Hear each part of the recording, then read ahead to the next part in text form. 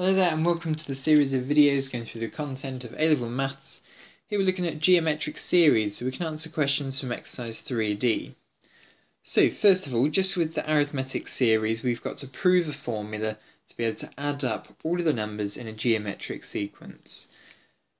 The geometric sequence addition is going to look like this. Sn is equal to a, the first term, add a times r, the second term, add a times r squared, the third term, add a times r cubed, the fourth term, etc, up to a times r to the power of n minus 2, the n minus 1th term, add a times r to the power of n minus 2, the nth term. So this is the summation of the first n terms. Now, in the arithmetic proof, we reverse the summation and then add it up in the columns.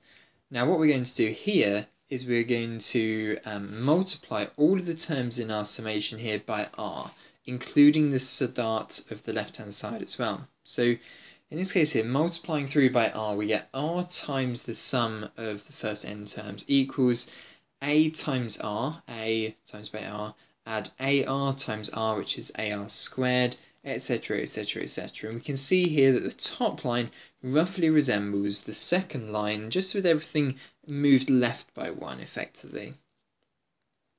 Now what we're going to do here to create our formula is subtract the first row from the second row, or in other words, we're going to set these equal to two simultaneous equations where we're going to compute equation 1, take away equation 2. So in this case it's going to be Sn minus Rsn on the left hand side. And on the right hand side, a lot of this stuff will cancel out. The AR will cancel out, the AR squared will cancel out. A lot of this stuff will cancel out. In fact, the only thing that we're left with is A and minus AR to the power of n. It's a minus here because we're subtracting this one and this one.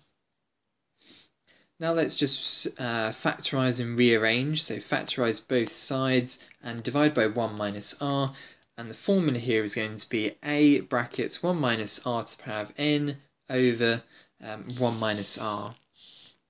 If you times the top and the bottom of the left hand side of this formula by minus 1, then your formula turns into a times r to the n minus 1 over r minus 1. Okay, so this here is the formula that you can use to add up the terms in a geometric sequence. So you might be asked to prove this in an exam. Find the sum of the following geometric series. So in this case here we have 2 plus 6 plus 10 plus 14, so plus 54, for 10 terms.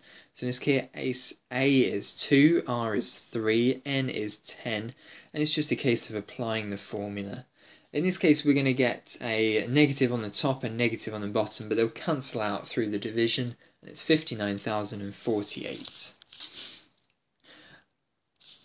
A slightly more difficult question here is going to be 1024 minus 512 plus 256 minus 128 plus minus plus minus plus. So we can see here that the starting term is 1024. The common ratio between the terms this time is going to be a negative half. And n we don't know.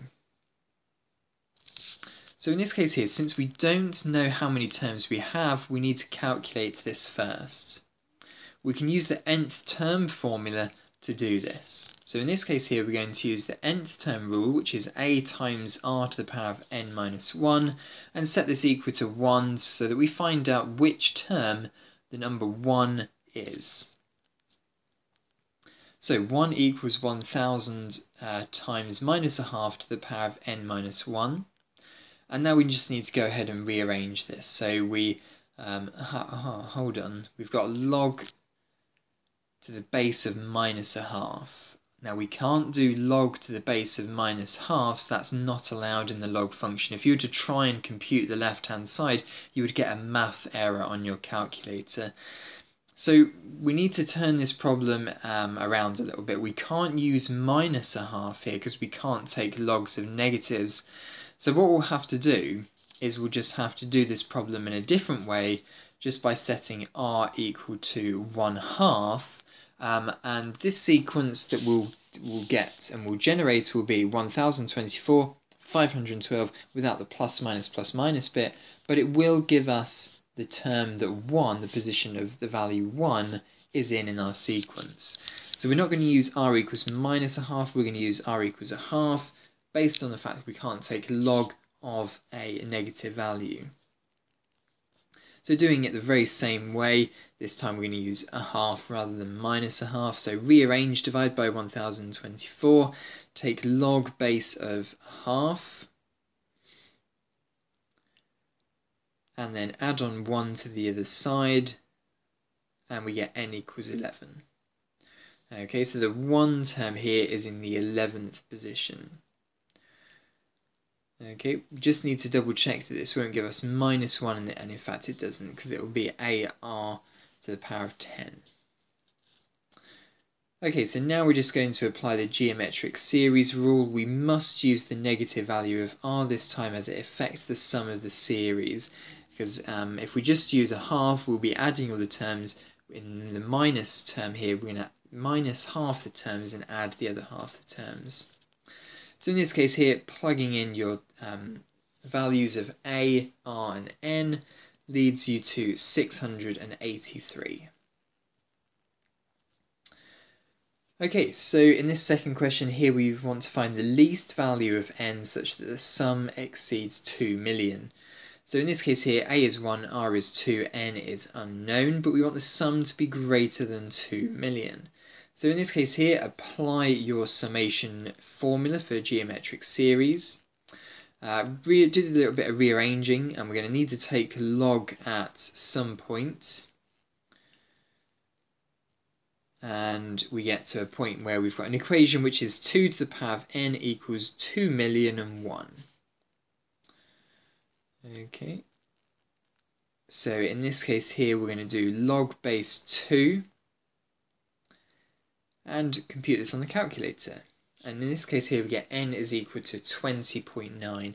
So the n value of 20.9 is when this series will equal exactly 2 million, but given that n is a whole number and we want it to exceed 2 million, we need to round up in this case here, so we get n is equal to 21. So the first time that the series goes above 2 million is when we have a 21st term. Okay, your turn to have a go at a couple of questions here then, so pause the video and try these 2 questions out.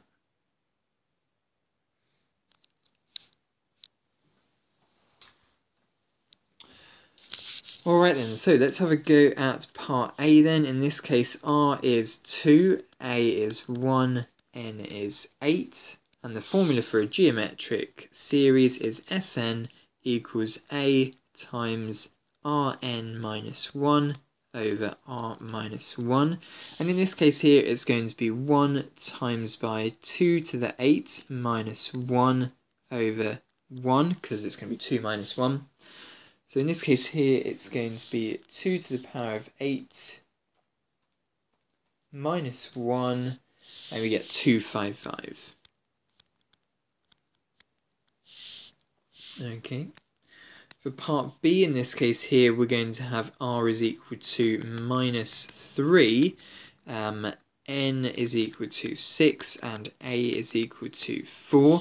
And applying the geometric series summation rule, we get 4 times by minus 3 to the power of 6 minus 1 over r, which in this case is minus 3, so minus 3 minus 1, that will give us minus 4 on the bottom, cancel out with a 4 on the top, so it will just be negative of negative 3 to the power of 6 minus 1. So in this case it's going to be 3 to the power of 6, take away 1, and then minus answer, which is going to be minus 728. Okay, so that's the answer for part A and part B. Let's have a go at question 5 here now. Find the least value of n such that this sum will exceed 1.5 million. So in this case here, A is 3, R is 2, N is unknown, and what we would like is for this summation to be less than 1.5 million. So let's find out then what value of n will give us exactly 1.5 million, and then we'll just round up. So it's going to be 3 times 2 to the power of n minus 1 over 2 minus 1 is equal to 1.5 million.